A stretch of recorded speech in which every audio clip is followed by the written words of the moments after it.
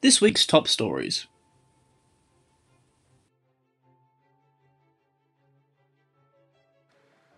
Sustainability tool launches 2022 Employee Diversity Benchmarking Survey.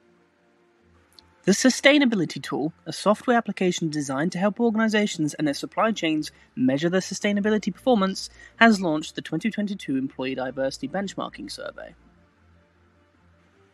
Organizations are invited to anonymously report their diversity data within the tool, with categories including gender, age, religion and belief, ethnicity, sexual orientation, and disability.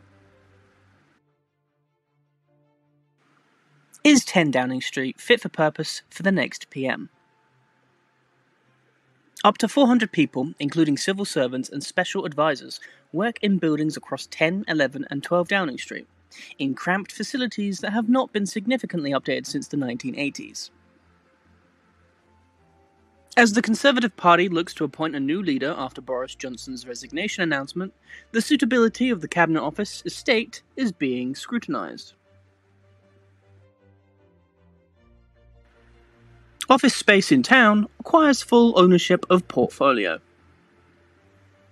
London office provider Office Space in Town has announced that it has successfully acquired Bright Bay Real Estate Partners' 80% share in their London serviced office portfolio.